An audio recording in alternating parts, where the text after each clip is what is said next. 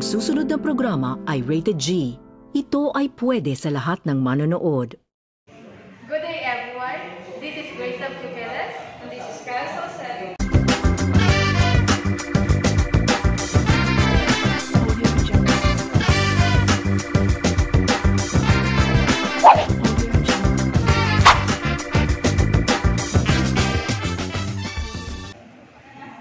Now, we're going to talk about sweating and body odor.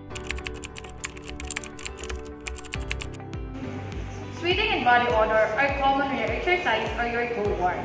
They are also common when you're feeling nervous, anxious, or stressed. Sweating and body odor are caused by sweat glands in your body. The two main types of sweat glands are eccrine glands and apocrine glands. Eccrine glands occur over most of your body and often directly onto the surface of the skin. When your body temperature rises, these glands release fluids that cause your body as they evaporate. Secondly, apocrine glands are found in areas where you have hair such as your armpits or groin. These glands release a milky fluid when you're stressed. This fluid is odorless until it combines with bacteria on your skin. Grace already explained about what is sweat and its causes. Now let's talk about what is body odor. Body odor is what you smell when your sweat comes in contact with the bacteria in your skin. Sweat itself doesn't smell, but when the bacteria on your skin mix with the sweat, it causes odor. Body odor can smell sweet, sour, tangy, or like onions. The amount you sweat doesn't necessarily impact your body odor. That's why a person can have an unpleasant body odor but not be sweaty. Conversely, a person can sweat excessively but not smell.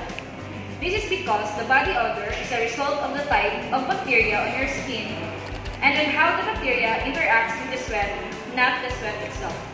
Your body odor can change due to hormones, the food you eat, infections, medication, or underlying conditions like diabetes.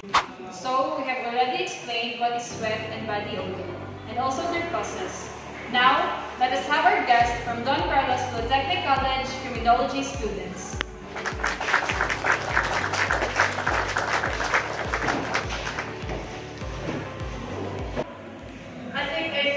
day. As a criminology student, di natin naiwasan yung magkaroon ng exercise or any physical fitness.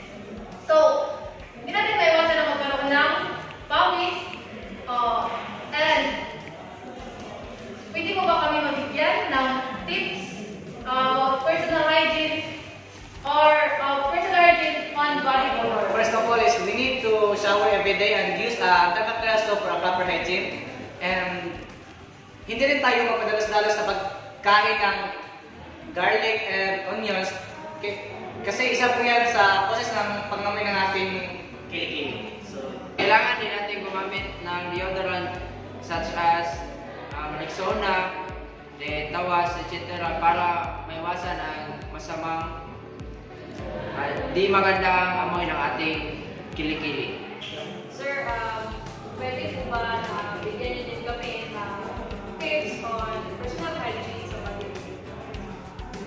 Yes, ma'am. Nauna, dapat malinis po ang ating paa para hindi gumaho ang ating paa. Dapat magpalit tayo ng medyas araw-araw. Dapat laging malinis ang ating damit. At kung maaari, puto ang tila nito lalo na sa underwear. So, yun po ang mga tips na naibigay ng ating mga guests. Maraming salamat po sa inyo. Malaking tulong po ito sa akin at also sa ating mga viewers. salamat po sa inyo, ma'am.